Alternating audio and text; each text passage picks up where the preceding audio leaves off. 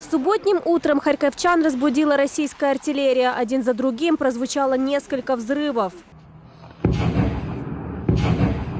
Российская армия ударила из артиллерии по Харькову в 6:30 утра. Один из ударов пришелся на этот жилой дом. Квартира на 2-м этаже полностью разрушена. Один из его жителей чудом выжил. Мужчина был на 1-м этаже. Это его и спасло, говорят жители соседних домов. Отделался легкими травмами. Хорошо, что дома больше никого не было, говорят родные соседа в эвакуации. Только поняли, куда прилетело, бросились спасать. Мы не спали, потому что первый выстрел, второй уже встали.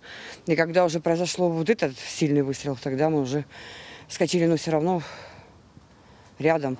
Повыметали, у нас осколки позасыпались. Второй взрыв, уже когда я окно приоткрыл, смотрю, и полетели кирпичи. Я жене говорю, быстро собирайся.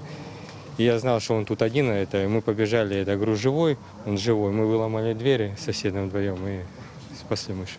Удары пришлись и на университет городского хозяйства. На территории воронки от снаряда в помещениях вылетели окна. Охранник, находившийся внутри, отделался испугом, рассказывают его коллеги.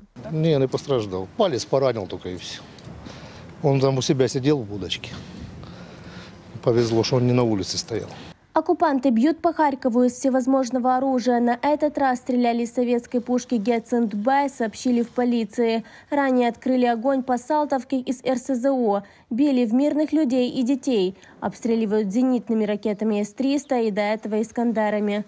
Глава областной военной администрации Олексій Резніков уверен, это террор с целью запугивания. И еще раз подчеркивает, город никто не сдал и сдавать не собирается.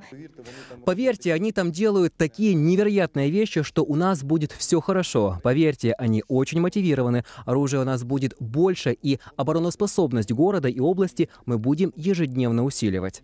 Оккупанты стреляют и по области. Убили 74-летнюю женщину в Золочевской общине. 4 человека ранены. Открывали огонь и по Харьковскому, Чугуевскому. В Змеевской общине уничтожили 30 гектаров пшеницы. Стреляли и по Изюмскому району, и по самому городу Изюм, который со 2 апреля оккупирован.